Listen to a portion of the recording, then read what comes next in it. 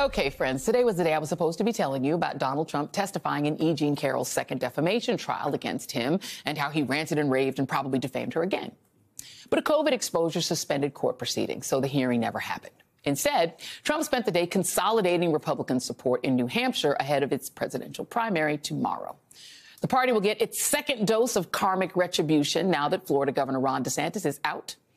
The most anti-woman, anti-immigrant party in America, the party that refuses to let President Biden help curb what they insist is an invasion at the border, that wants to turn every woman in America into a forced birth handmaiden, that party now has a two-person race for the presidential nomination.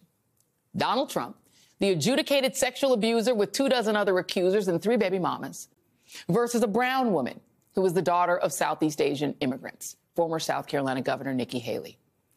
Haley's last woman standing status arrives as the men formerly challenging Trump have mostly capitulated to their dear leader.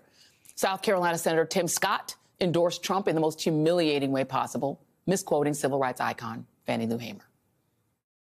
We need a president who will restore law and order. We need Donald Trump. We need a president who understands the American people are sick and tired of being sick and tired. I'm so sorry, ancestors. Scott says that he is not ruling out serving as Trump's vice president, despite the fact that, as SNL pointed out this weekend, Trump tried to let his last vice president be hung. Senator Scott seems to be making his best case, however.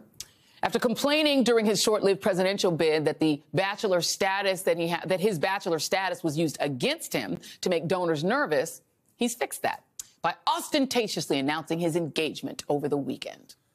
Not to be outdone in the pander game is another South Carolina Republican, Congresswoman Nancy Mace, also endorsed Donald Trump. He backed her primary opponent in 2022, but as we know, every Republican eventually bends the knee. Trump is holding a rally right now, or holding a rally tonight, with several of his other former challengers who've all bent the knee. And with Haley now his only Republican rival, he's stepping up his birther attacks on her. But Tim Scott refuses to denounce the birther attacks on the woman who appointed him to the Senate, nor will North Dakota Governor Doug Burgum. Remember him? He says Trump's racist attacks are just politics.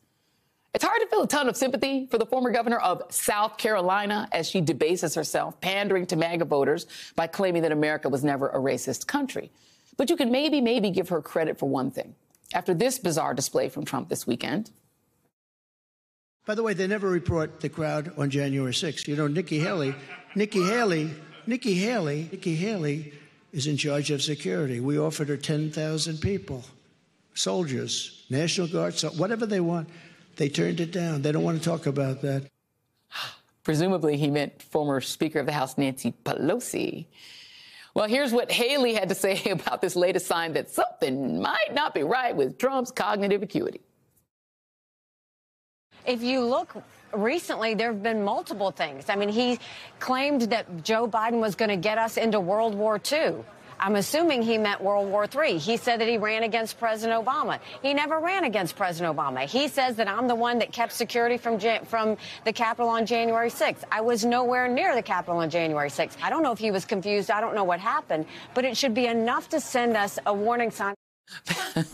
Back with me, Charlie Sykes. And joining me, Aaron Haynes, editor-at-large of the 19th and an MSNBC contributor. Aaron, your thoughts on any of it? I mean, first of all, maybe this is a case for why we need to be teaching the country's history, because the former president seems to be rewriting it, at the very least, if it's not just kind of a memory problem. But, yeah, I mean, it is the South Carolina of it all. Even as we look forward to New Hampshire tomorrow, you have Tim Scott backing Nikki Haley, backing President Trump, and not backing the person that made him a senator, without even giving her so much as a heads up that he was going to do that. But, of course, Nikki Haley is not the person that the people in this party are afraid of. It's President Trump. And then you have Nancy Mace, who Donald Trump, endorsed her opponent, and Nikki Haley endorsed her. And yet here now we have her also backing President Trump. And all of this, of course, against the backdrop, as you said, in the lead up to this conversation, he gets a break from the courthouse where, he continues to denounce E. Jean Carroll, who he has been found civilly liable for sexually assaulting. And all of this really just is a reminder that we know who the former president is. We know who Nikki Haley is.